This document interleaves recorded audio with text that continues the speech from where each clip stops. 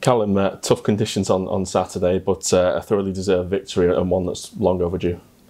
Definitely tough conditions, yeah. I think it's the worst I've played in personally, wind-wise.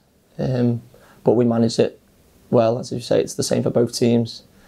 I think they had good spells of the ball, but we defended magnificently.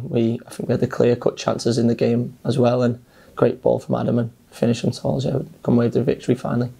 You said to me on the pitch after the game that the win's been coming, something we've been saying all season long. Did that make it even sweeter at full time?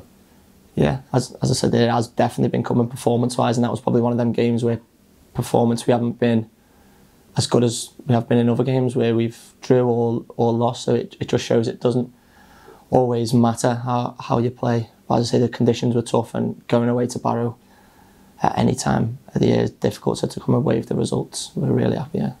Looking back at those scenes at full time in front of the travelling supporters, it was a wonderful moment for everyone involved. Definitely. Personally, I noticed before the game how ready the supporters was. I think they travelled in the numbers, didn't they, when we do our little thing where we sprint and give them a clap. The noise was fantastic from them. They much outweighed the home support. So that's something that boosts us and gives us that extra 5% before we come out onto the pitch, knowing they're with us, and there was the first whistle to the last, so it was definitely for them, that one, yeah. The togetherness which we saw, like you say, before the game, during the game, after the game, that can be so important throughout a season, can't it? It does, yeah. We've spoke before and I've said it gives you that extra bit late on in the game, and the exact same again at the weekend. We're fighting, we're battling to keep balls out of the box, stopping crosses, blocking shots, making saves. So, as we say, we're doing it for them, to keep them with us. Obviously, they've been with us through everything this season. So it is important that we give back to them, and thankfully we did at the weekend. Talk to me about the feeling in the dressing room after the game. Was it relief, elation, pure joy, I imagine? Yeah, relief, probably not. I think that's probably not the word, as I say, but joy, most definitely. There was joy, there was excitement. We wanted to win on Tuesday, which we done. We won Saturday, so we're just trying to build momentum, as we've been speaking about for a while now, and just keep the train moving forward, yeah.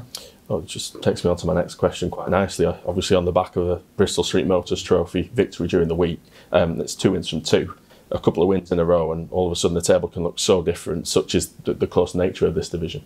Yeah, there's not much in it from the teams. We're generally not looking at the table, we're just going game by game and just seeing what we can do, because when we start picking up results and points, I'm sure that the gap's so small within the table at the minute, because we're so early on in the season, that we will pick up most definitely, and you'll see us moving up the position. 14 appearances in all competitions for you so far this season. You look like you're really enjoying life at Morecambe. I most definitely am, yeah. I personally think that playing's the best way as a footballer. It's what you always want to do. So the amount of minutes that I've had is good, and I just want to keep continuing to develop and help the team in every way possible. When you arrived on loan in the summer, did you set any goals for the season, or is it a case of take each game at a time and just go with the flow? For me, I just wanted to, as I say, play as many minutes as possible, which obviously I've started to do, and I want to continue for the rest of the season.